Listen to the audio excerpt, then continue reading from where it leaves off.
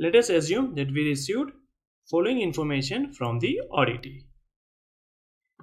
Name of the database server and purpose of the database server is for the information, as such no major audit relevance. Database owner. As discussed earlier, each application needs to have a dedicated owner. So this is applicable for database as well. So each database also should have a dedicated owner. Owner is responsible and accountable for the risk and the controls related to that particular database. To the extent possible, owner should be an individual rather than a group. Individual ownership will ensure better accountability.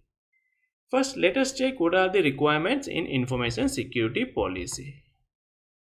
Okay, so this is the information security policy of the organization, and if you see in clause 16 asset categorization, there is one clause with respect to dedicated owner. So each asset should have a dedicated owner, and to the extent possible, ownership should be assigned to individual having an appropriate level of authority. Now let us check whether this has been complied or not. Okay, so we can see here all the owners are basically individual and they seems to have appropriate level of authority. All are head of department.